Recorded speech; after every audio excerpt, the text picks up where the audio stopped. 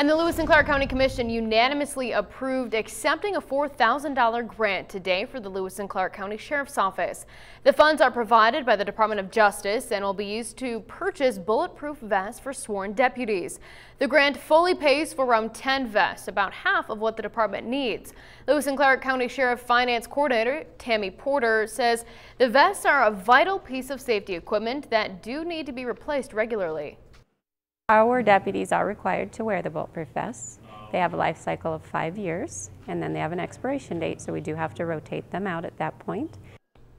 The Sheriff's Department says the vests are fitted to the individual deputy and need to purchase new ones when a new deputy is hired. If the new deputy does fit an already existing and functional vest, the department will try to reuse it when possible.